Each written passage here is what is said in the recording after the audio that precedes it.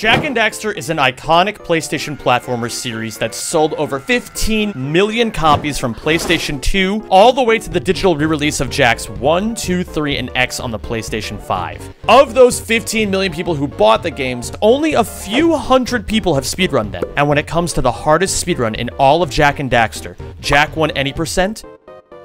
Only 10 brave souls have ever submitted a single run. Now, let's get one thing straight here. I personally never wanted to run this category. It's one of the most brutal categories in all of speedrunning.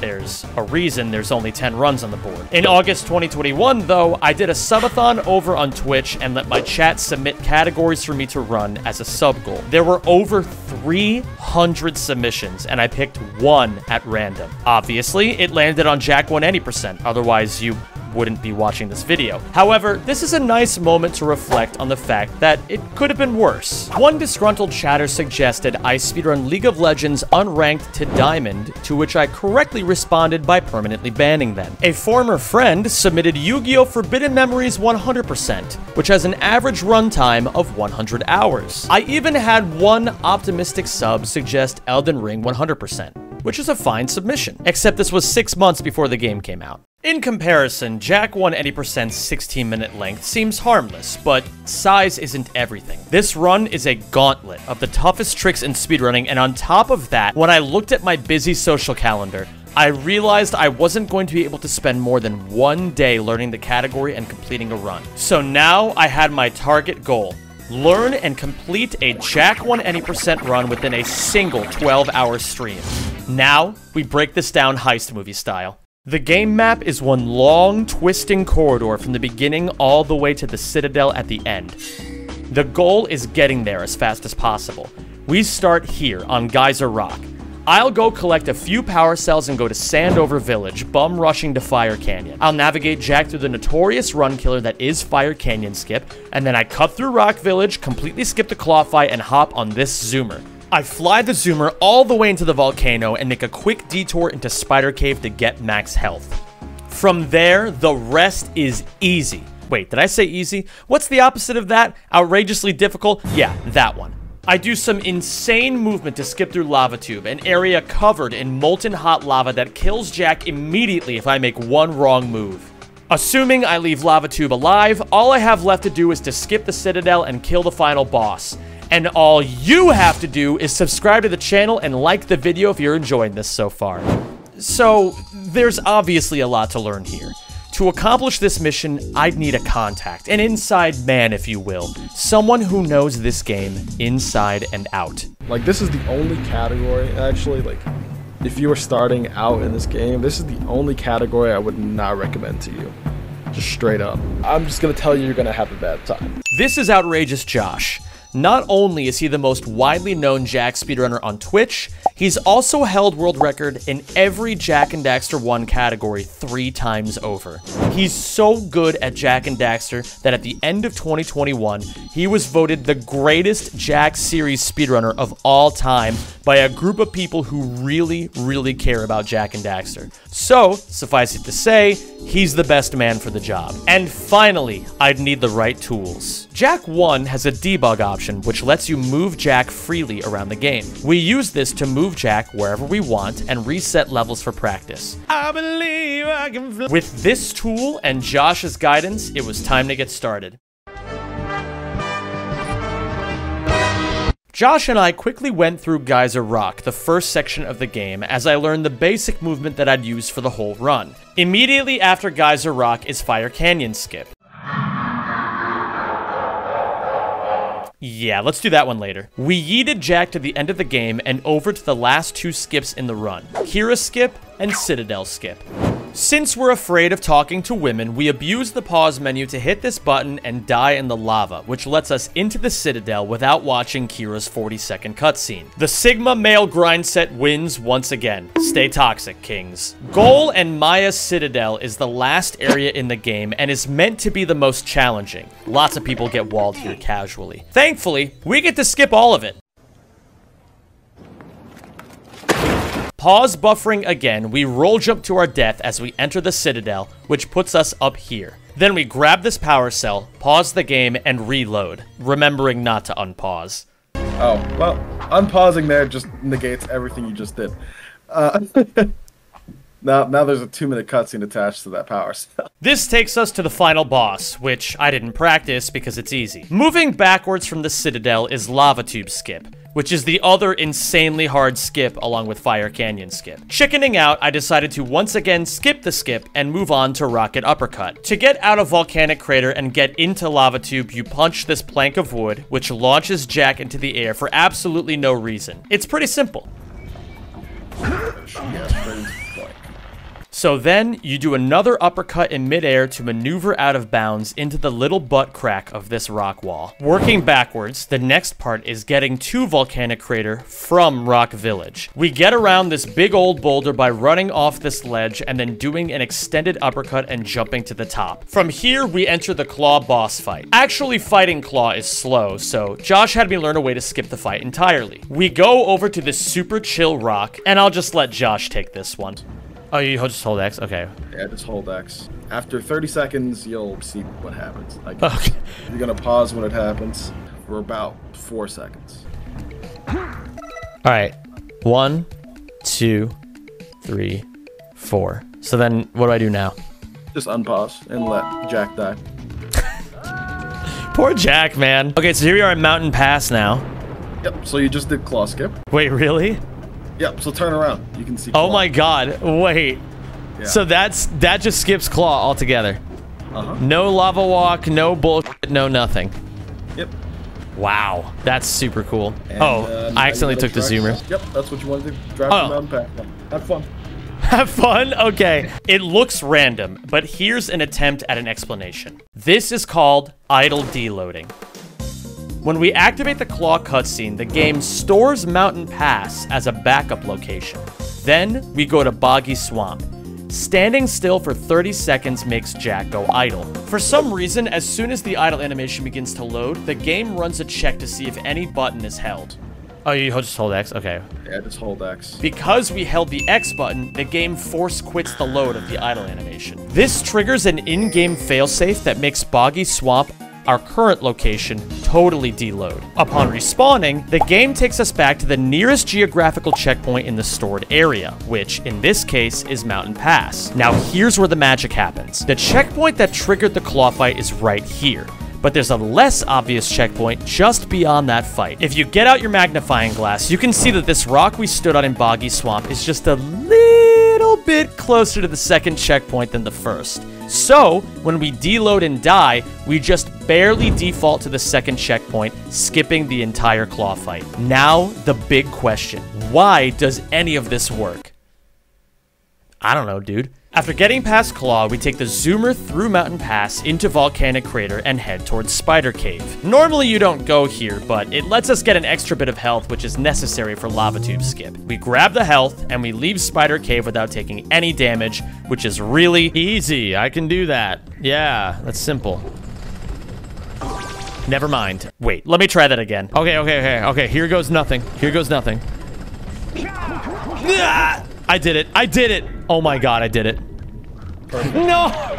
Once you exit Spider Cave, you take the minecart over to Rocket Uppercut. See, it's all coming together. I've now covered every trick in the game except for the big two, Lava Tube Skip and Fire Canyon Skip. You just bounce on fire over and over and save time. Thanks for watching. Make sure to subscribe. Okay, fine. We'll start with Lava Tube Skip. LTS is an infamous trick in the Jack community. It saves 30 full minutes over doing a run without it, so it's a necessity. In Jak and Daxter, you need 72 power cells before you can unlock the zoomer for Lava Tube and go to the last section of the game. Right now, we only have 6. It took years of trial and error, but runners eventually found Lava Tube Skip, a modern-day miracle. Remember when I did the Rocket Uppercut and went inside the butt crack? We're gonna go back there in Volcanic Crater now. After I slip inside the crack, I have to stand still again, like in Boggy Swamp. This time, however, I don't need to die. I need to make the game think I'm in Lava Tube. So I stand here, which is just barely inside Lava Tube, and after 30 seconds, the game stores Lava Tube as a backup location. I go back into Volcanic Crater to get a crater checkpoint, and I skip the Lava Tube checkpoint trigger with this jump. Oh, I did it! Now, even though I have lava tubes stored as a backup, the game thinks my actual location is Volcanic Crater. Now I can walk around lava tube without a zoomer. It's not that easy though. I have to move Jack across this bed of lava. Thankfully, there are these cold spots that Jack can safely stand on. The cold spots are surrounded by a sea of hot spots though, and with perfect movement, we can just barely traverse across using the extra health we picked up in Spider Cave. If I'm even a quarter second late on my inputs, I take too much damage and ruin the trick. Now we get to the crazy part. This is a Scout Fly box. Breaking all 7 Scout Fly boxes in a level gives you an additional power cell. We don't want to break this box, however. We need it to do an insanely precise trick. If you walk very slowly off the edge of a Scout Fly box, you can get insane forward momentum by uppercutting off the box and spinning. This is called Scout Fly Boosted. Learning the lava tube movement was already hard enough. Scout Fly Boosted was just cruel. Now that we're here, it's time to deload again. So once again, the game thinks we're in Volcanic Crater, but it has lava tubes stored as a backup. We need to deload Volcanic Crater so that when we die, the game takes us to a lava tube checkpoint. Time to get those magnifying glasses out again, kids. Thankfully, this spot where I died is just barely closer to the second checkpoint in lava tube than the first one at the beginning. So when we die, the game snaps us to the second checkpoint where Jack is forced to mount a zoomer and drive safely to the end of the tube. So, did that all make sense? No? That's okay. I spent 2.5 grueling hours learning lava tube skip. This was going to be a lot harder than I expected. I still hadn't even learned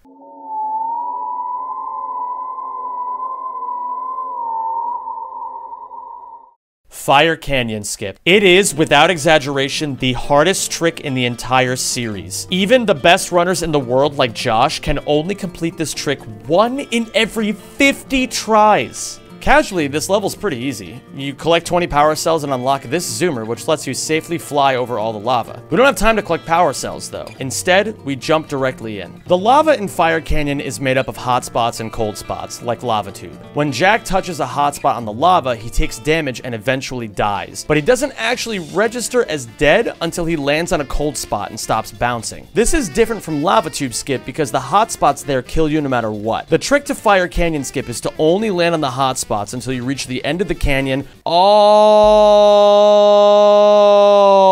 the way over here. Here's the problem. All solid objects like this box and this ramp are cold spots, and there's a web around Jack at all times that constantly checks for objects around him. If the web touches an object, Jack snaps to it and lands, killing him instantly. The only way through it is to memorize where the hotspots are and be flawless for 3.5 minutes straight. And that's if you're fast like Josh. If you're slow and stupid like me, it takes a lot longer. There are 4 spots in Fire Canyon Skip where the cold spots are particularly difficult to dodge. The 4 spots are this box, this ramp, and these boxes. Learning the precise maneuvering in these 4 spots took a long time.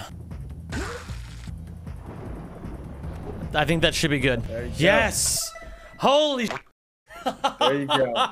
There you go. Oh my god. That's it. You have successfully done every single part of Fire Canyon Skip at least once. Oh my god. After 3.5 unrelenting, painful hours, I had done 2 run-throughs of the trick. 2. I spent about an hour eating some food, learning the final boss, and dealing with my PS2 overheating. And after 9 hours, I was ready to attempt my first run.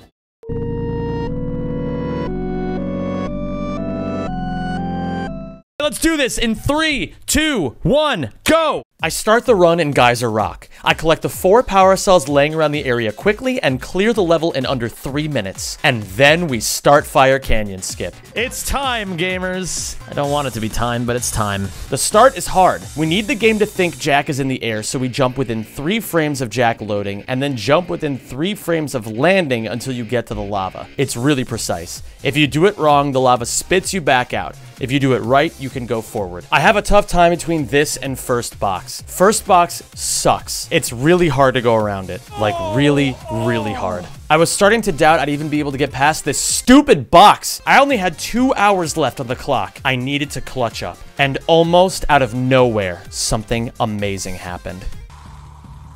Whoa! Oh! Oh! Okay, this is part 2. Okay, I can do this. I'm gonna line Jack up with the tree on the cliff and the crack in the rocks. Okay. split the, whatever it's called. Okay, so it goes, as I land on the ground, hold forward, bounce, bounce, third bounce, turn the camera to the right. All right, we're sending it.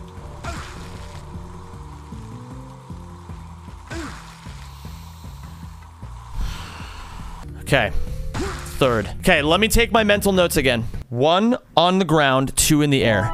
1, 2, 1, 2, 1, and 2, 1, and 2. That's when you want to move. And move, move, move, move. You're gonna have a bad time.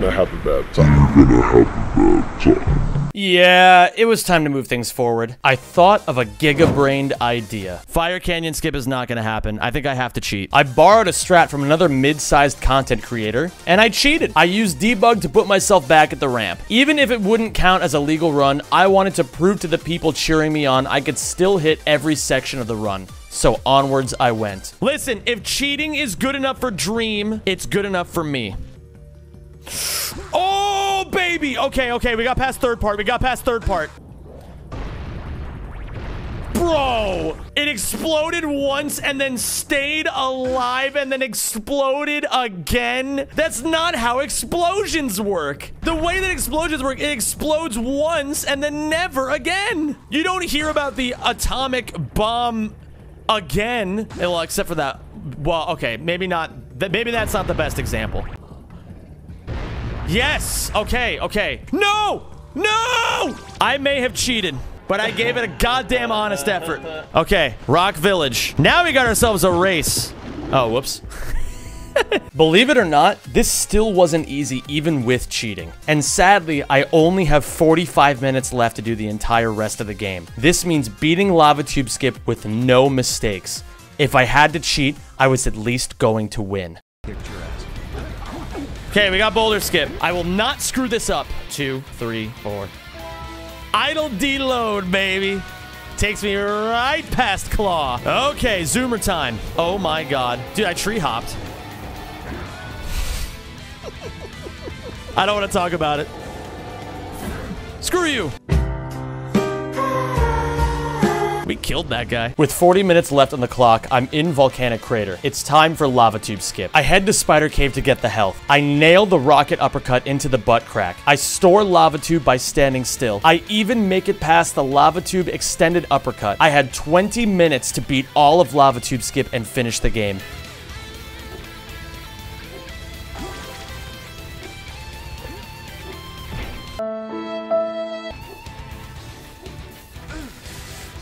Hell. Whoa, what? What? That's hot? There we go. Okay. Long jump, take damage, roll jump, punch, roll jump.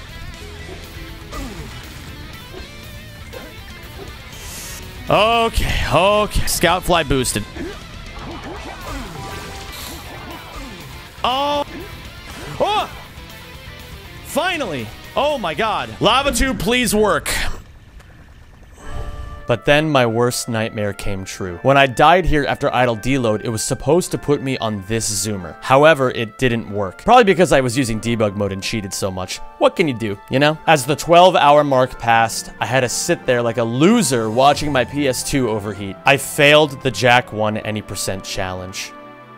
But I was gonna finish this, goddammit. I mean, I was already so close. After screwing around for half an hour, I turned my PS2 back on. It was time to finish this thing.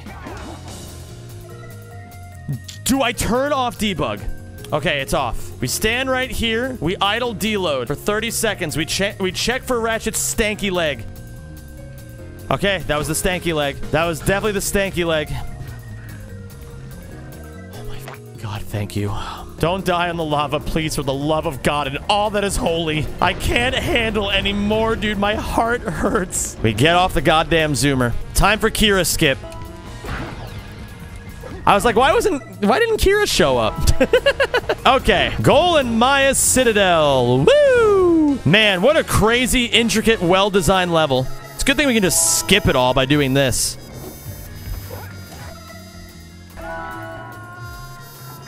Okay.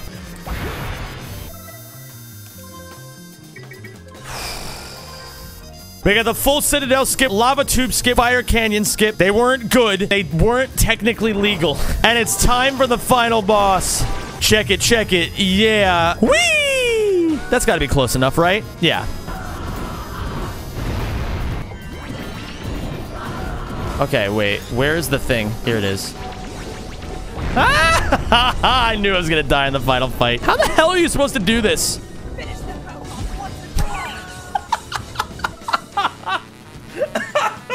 Almost. We're almost there. I just have to avoid dying one more time. Where is it? Where is it? Where is it? GG! GG! Oh my god, dude! This challenge taught me a lot about myself, but who cares about that? If this video gets 5,000 likes, I'll complete a full speedrun of Jak 1 any% without cheats. Special thanks to Outrageous Josh for sitting with me in a call for 8 straight hours helping me learn this category, as well as Ruh and the entire Jak community for help on this video. Thanks for watching. Don't forget to subscribe and tell me what other games you'd like to see me do a 12-hour challenge of. I created a Patreon for no particular reason if you want to support my work with money. Also, if you want to learn more nerdy info on this category, I've linked plenty of videos and a link to the Jak speedrunning Discord in the description. Okay, bye.